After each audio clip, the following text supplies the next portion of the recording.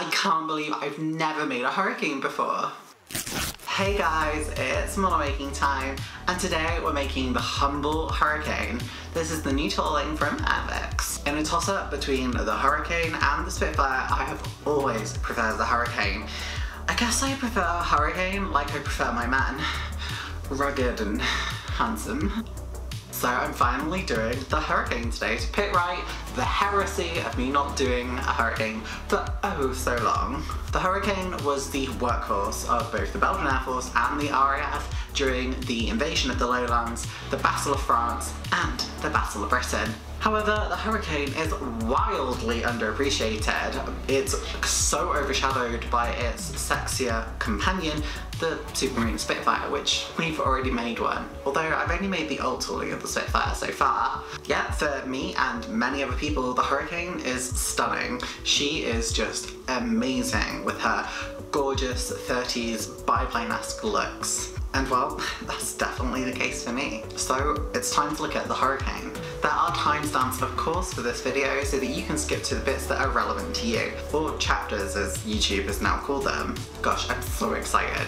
Let's get into this.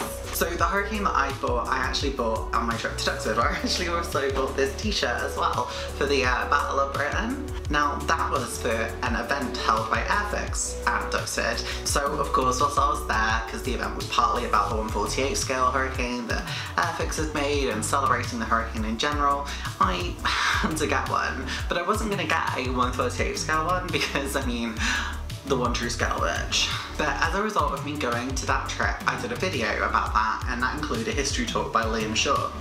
So what it means today is I'm not going to be doing a history segment on this video. Guys, I know. I mean, it just makes sense. I quite recently did the hurricane video, which has Liam Shaw's fantastic presentation of hurricane from its origins in Sopwith all the way up to the end of the hurricane. So it just feels a bit redundant, but if I do one in the future, I'll probably do one. But for now, it makes sense for me to just let them explain it in my video that I've already done. So go and check it out after this video, or pause it, check the timestamp on that one, and then come back to this one if you want to follow like my normal video structure. And I mean, plus with that video you get to see Airfix discussing how they made the 1/48 scale hurricane, which is really cool. So what it means today is we're actually going to skip to the hurricane in gaming. Now the hurricane being such a lucrative aircraft, it's so well known, so famous, honey she slays, it's in almost everything. So I'm just going to do a couple of places where you can fly this plane if you want to just feel it in more detail, I guess. So the first one we're going to look at is Microsoft Flight Simulator 2020, something that we look at very often on this channel. And well, this is a freeware model, which means you don't have to pay for it. And if you've got this game through Xbox Game Pass, it's basically just free overall, which is kind of amazing for this flight simulator. Considering it is a freeware model though, this looks lovely. And well, it may not have the absolute perfect sound package, and it may not have the, you know, perfect handling characteristics or most accurate flight dynamics, but it's free. And I mean, besides, if you really wanted to, I guess you could zhuzh it up with some free sound packages that are available online, or even some from FSX. It would just take a little bit of work, but you know, whatever works for you. After that then, we are going to be looking into a really old game, and the footage you're going to see is from my channel. It's from a video a very long time ago, so it's not one that I love about me. Maybe I'll revisit this game at some point. But either way, this game was called Their Finest Hour, The Battle of Britain, made by LucasArts, and I loved this game as a kid. So I actually played this on a DOS PC when I was a kid, and the footage you're seeing is in a BF-109 shooting down hurricanes, protecting, I think, Heinkel 111 bombers. But yeah, I love this game so much. I've got it's just installed in my head. The pixel art of this game, it just means the absolute world to me, and I just wanted to feature it on this list. Next up, we're looking at the newest release of IL-2. The reason we're looking at this game is, well, obviously it's a new flight simulator. It's probably the best single player flight simulator you're going to get for IL-2, but also because I was a really cool campaign that I saw, a custom campaign, which is the invasion of Belgium, where you flew Belgian Air Force Hurricanes against the invading German forces, which I think is absolutely amazing. So definitely go and check this out.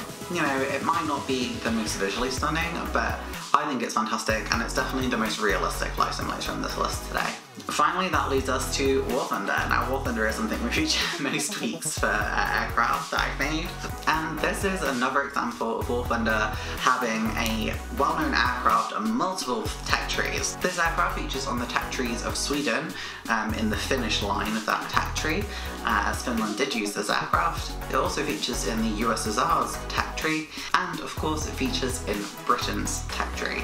Of course, this list is not exhaustive.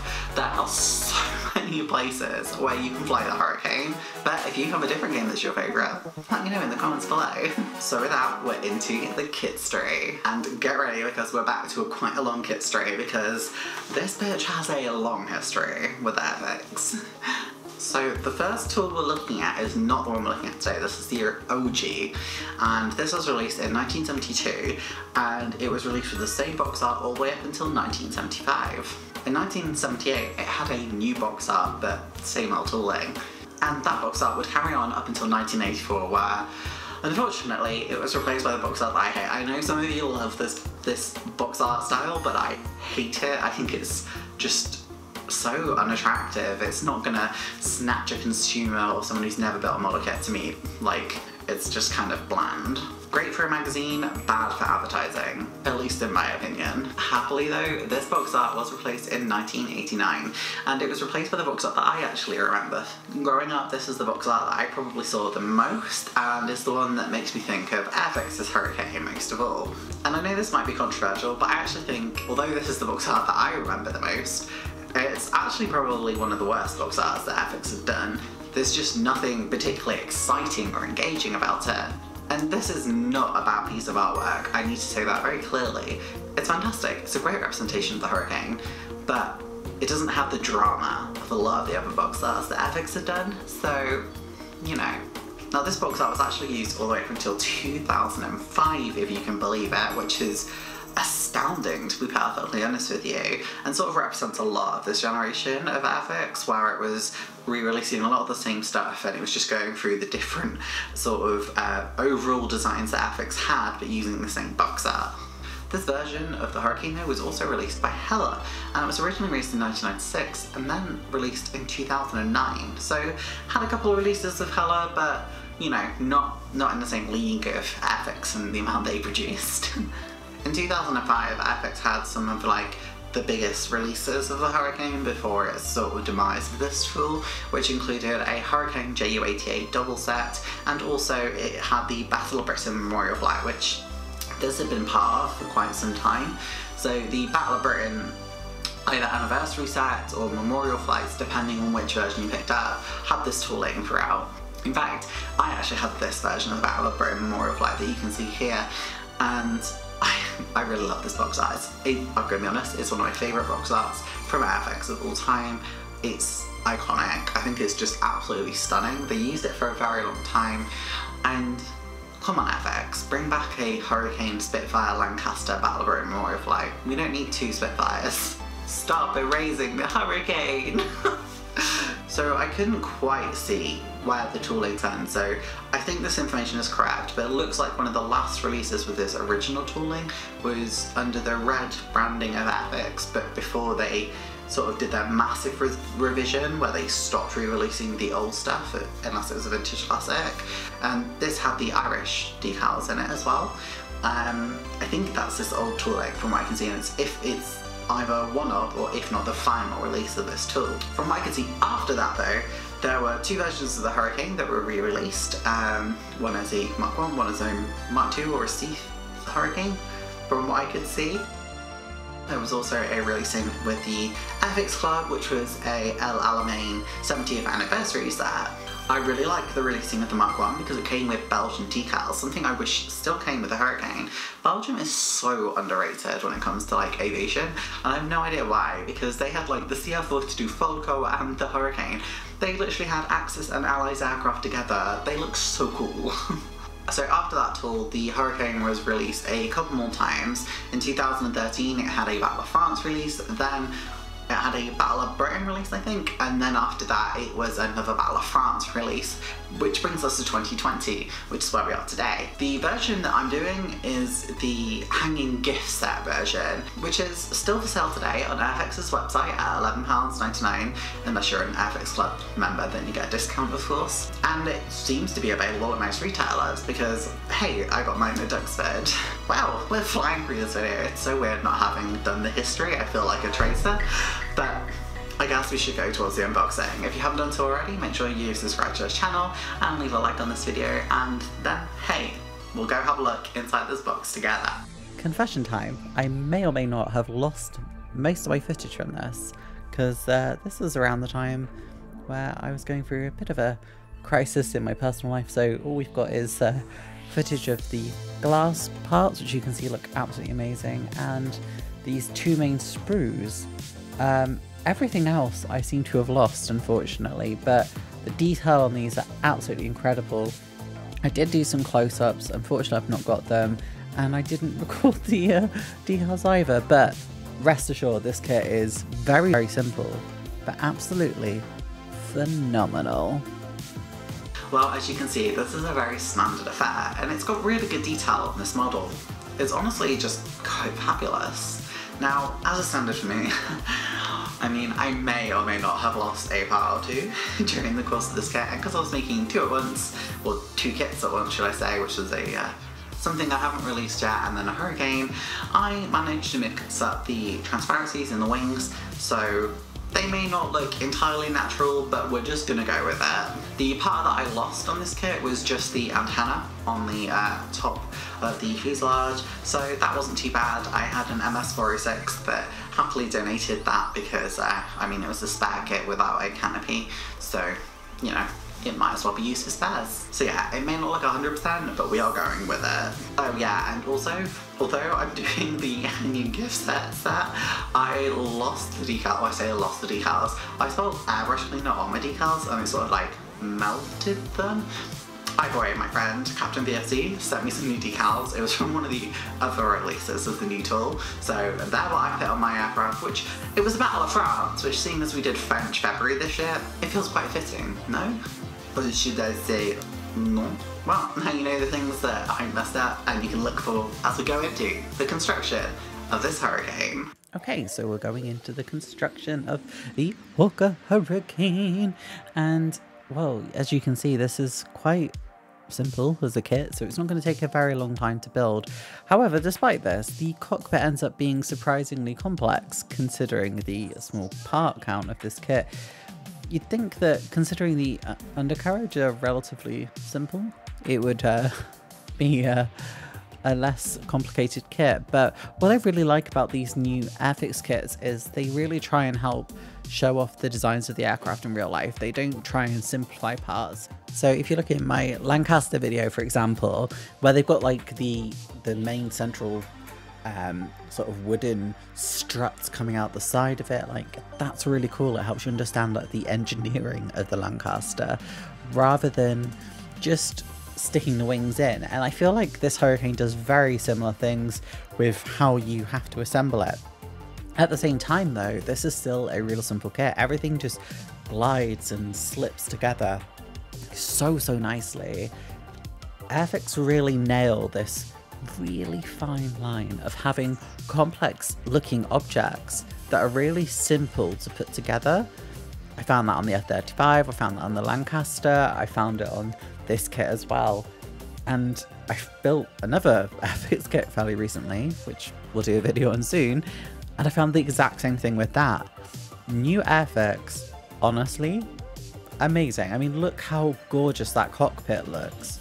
That looks complex, it looks fantastic, but it's so simple. And although I didn't catch the footage of myself again, I did lose a lot of my Hurricane footage of me putting it together. It wasn't like hard. It took a few seconds for me to work out which bits fit where, but once I did that, it wasn't hard at all. So once I've got the wings together and I've stuck the cockpit in place, I've gone in with life colours, that sort of RAF interior green, I think, if that's the one I'm using. I did get a life colour paint set out before this, so I think that's what I'm using. And I'm just painting the interior to have that really nice colour. It's pretty much a one-two coat sort of job. I've not really put too much care into it because I know I'm probably going to have to repaint some of it later anyway. But it's just to try and make sure all the areas that I know I'm not going to be able to reach later on are sort of covered and secured. You can see the design of this aircraft though is just so simple, but at the same time it just has so much more detail than many of the older kits. I mean, compare this to the old bathtub style cockpits we used to have in frog kits and even old Airfix kits. Now you can see I painted a couple of bits in the cockpit there as well. So there's a few bits painted in wood and the seat is painted in a black colour. Then it's a case of squeezing the fuselage halves together before we get ready to pop it onto the wings themselves. And this reminds me of sort of Hella kits actually, and even new Zvezda kits where you either do the cockpit onto the bottom or the bottom of the wings forms the bottom of the cockpit flooring. Now this is the rudder pedals, and these are gonna slip onto the bottom of the wings. As I say, this reminds me very much of Zvezda. Sort of, was it the Yak? No, yeah, it was the Yak 3 I think I built, wasn't it? It reminds me of that quite a lot, to be honest. But it just is such a lovely kit. Honestly, it's beautiful. The kit's pretty much done at this point, so we've got to put on the tail sections, get that all finished off. And there is one more bit of the tail obviously I need to put on. I don't think I got footage of that, but you know, it's very simple. Just glue them all in place. Got to stick the radiator on underneath. That just pops into the hole very easily. You will notice there's a hole behind that which should have a clear button. I actually forgot to put that in, so I later on just went in with some glue and glaze and well, just made new glazing myself, which has become something of a habit with me because I did that on my Lancaster as well. The propeller, I'm going to be really honest, I don't understand how this works. I've built 2 Airfix kits of this era and I did not get rotating propellers. I need to watch someone else's build. I'm pretty sure it's not even like the instructions, it's just me. You know, like how sometimes 2 people can look at the exact same thing and get wildly different like outcomes? I feel like that's what happened. After that, it's a case of doing the landing gear. This was really simple again, and what I like is it holds. Now, anyone who's watched this channel for any number of time will know that I have a big issue with undercarriage that doesn't work.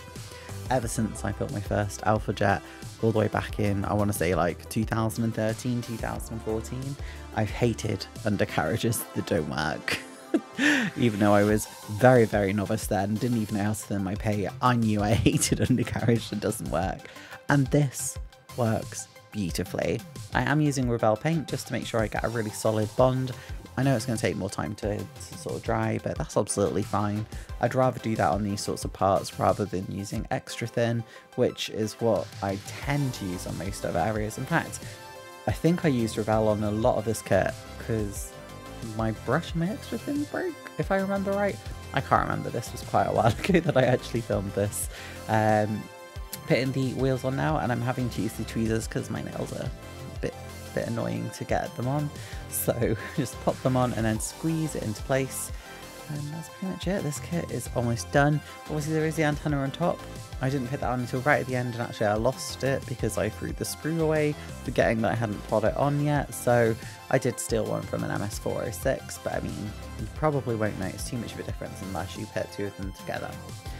Painting this I did alongside another kit that I've not done a video on yet, so keeping that a secret, but I am using Life Colors REF set.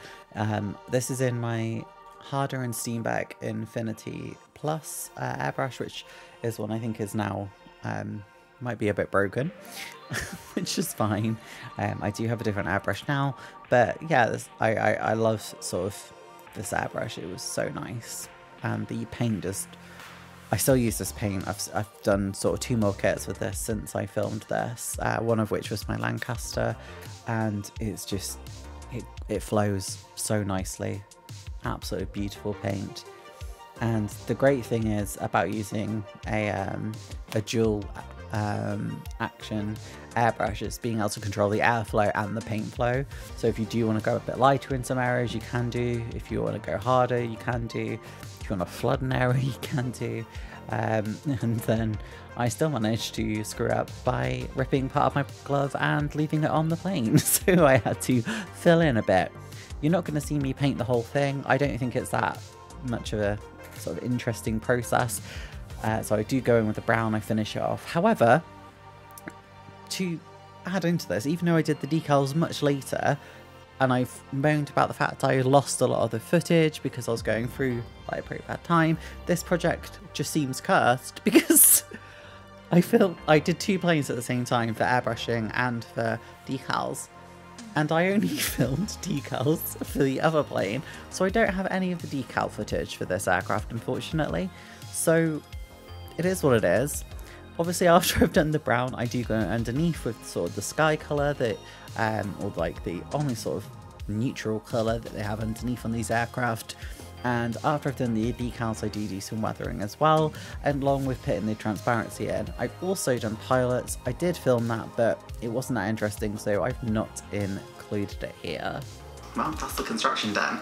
There were some things I did after this though. So I tried to fill out the transparencies with some glue and glaze just to try and make sure that it looked relatively normal. Whether we got there, I'm not entirely sure. And the transparency in the bottom I forgot to put in, so I've just done glue and glaze with that as well, because I mean, I know it works, so it should look fine. I did also go ahead and do some pin washes with Citadel inks. I know I really need to get some of the enamel ink washes because they are so much better and you have a lot more control with them.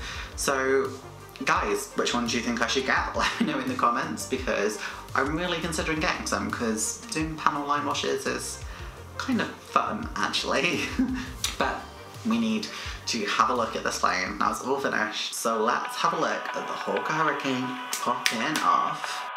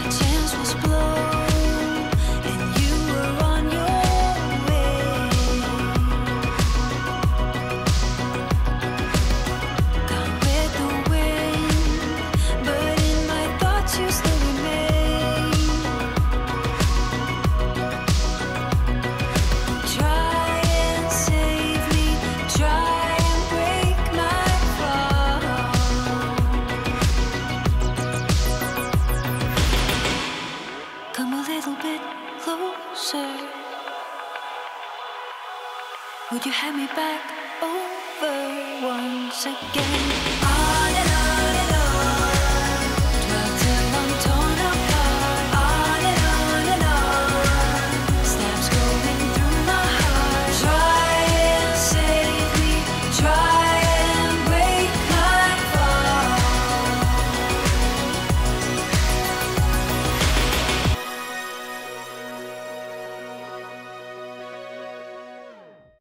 Okay, so this was a really good kit.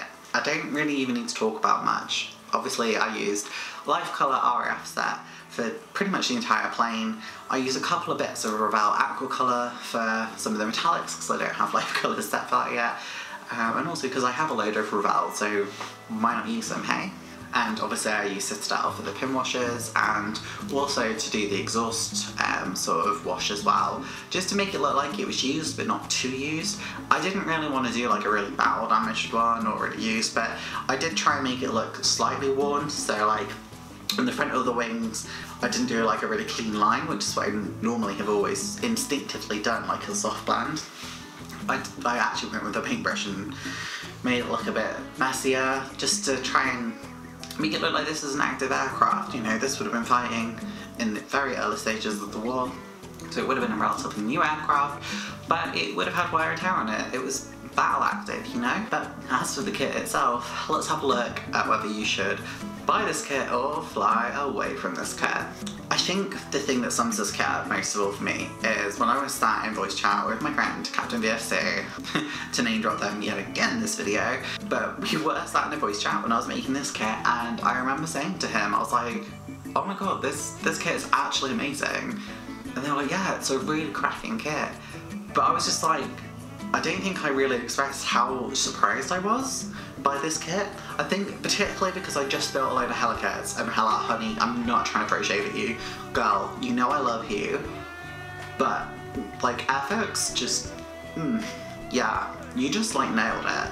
Particularly having recently built Airfix's newest starter set release, which was the F35, I've really come to expect that Airfix's newer releases are absolutely spectacular, and the Hurricane really is as well. Honestly, it's incredible. I'm honestly gobsmacked how good it is. Everything just fit.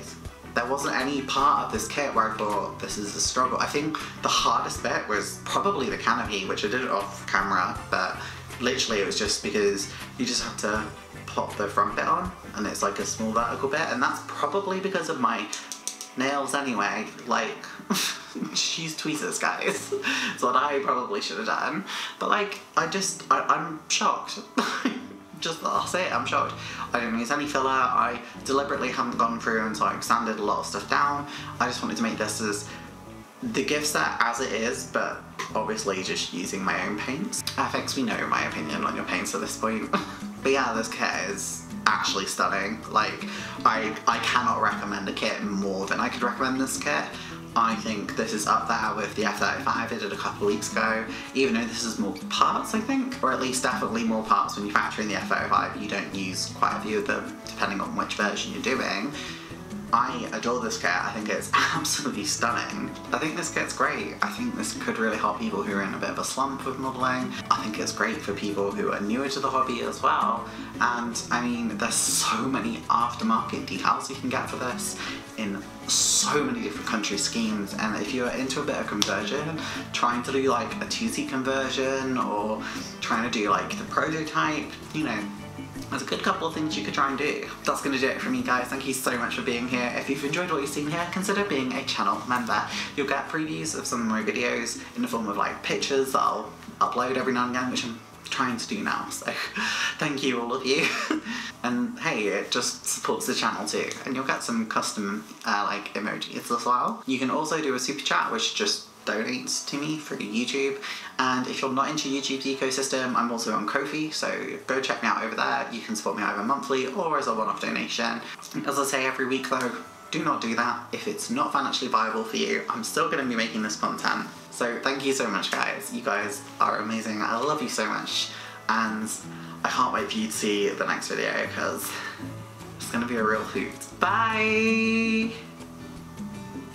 Thank you to all of my channel members. You really help keep the channel going. Advanced kits do get a shout out. So we've got Sophie, Mrs. Time Lord, Iron Duke, 50s Bin Man, Crazy Loacher, and Explosive Water. Thank you so much for all helping to support the channel and make sure that I can buy new paints, which I've been doing so to invest back in the channel. You guys are absolutely amazing. And I don't care what level you are, you guys rock. If you enjoyed this video, as I say, make sure you hit that subscribe button, and there's a recommended video here that I think you should check out. Ooh, it's been chosen specially for you. Right, you hit the link, I'll grab the snacks, let's go watch this video together.